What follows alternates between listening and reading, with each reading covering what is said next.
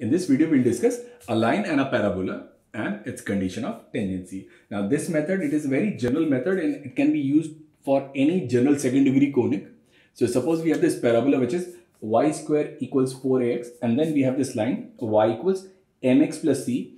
Now, with parabola and line, we have three separate possibilities. Either this parabola and line, they will never intersect, or this parabola and line, they will intersect at two distinct points, or this parabola and this given line, they are tangent to each other. So, they'll touch each other. Now, how do we find this condition? So, what we'll generally do in this question is, in this question, we'll find points of intersection. And how do we find point of intersection? So, for point of intersection, we'll just need to eliminate the variable. So, I'll put the value of this y in this equation. So, for point of intersection, I can write mx plus c whole square, and this is 4ax. So, I can open the square. So, I can write m square x square plus c square plus twice mc into x, and this is 4x. Now, I can write it as a quadratic equation in x. So, I'll write it as m square x square plus 2 m into c minus 2a into x, and then plus c square equals to 0. Now, this is nothing but a quadratic equation in x.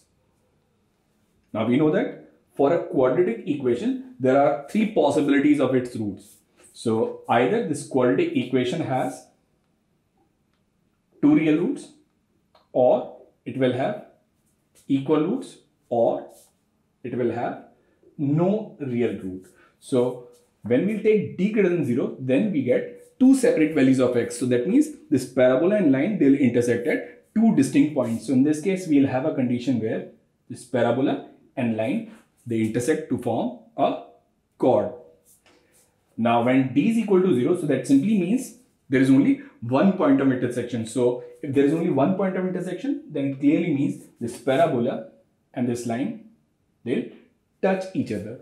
And if d is less than 0, it simply means this parabola and line, they do not have any point of intersection. In that case, this line and parabola, they'll never intersect each other. So, this is how we can work out the three conditions, whether a given line is going to intersect a parabola at 2 points, or it will touch this given parabola, or they'll never intersect each other. Now, we need to also work out condition of tangency. So, we know that for condition of tangency, this value of d, it should be 0. So, if we take d equals 0, we can write d equals to 0 as b square, which is 4 m into c minus 2a whole square, and then minus 4. What's a? A is m square, and then c square, and it should be 0. So, I'll cancel this 4 with 4.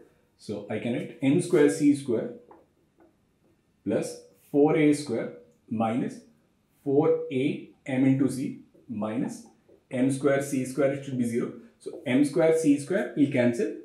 So, I can write 4a into mc should be equals to 4a square. So, I'll cancel this 4a also. So, I'll get c equals a by m. So, that is the condition of tangency of this line and parabola. So, this line y equals mx plus c, it will touch this parabola when the value of c is equal to a by m. Now, once we have this value of c, then we can write equation of tangent for this parabola also. So, we know that for this parabola, y square equals 4ax. This line y equals mx plus c is a tangent when the value of c is a by m. So, what we can simply say is, if we have this parabola which is y square equals 4ax, and for this parabola, if we need to write equation of any general tangent, then equation of tangent will be y equals mx plus c. And what is the value of c? C for this parabola should be a by m. So, this is how we can write equation of any general tangent to this given parabola, which is y square equals 4ax.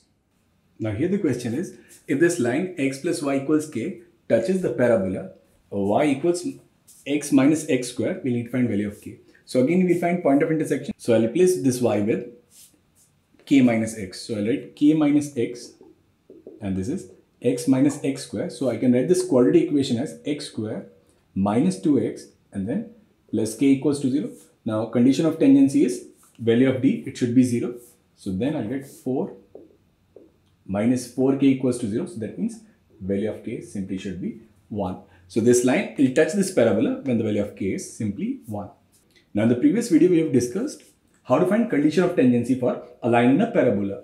We can use the same method for condition of tangency for a circle and a parabola. In this question it says a circle which is x square plus y square plus 2 lambda x equals 0 and y square equals 4x. They touch each other externally, then we need to find value of lambda. So again what we'll do is we'll substitute the variable.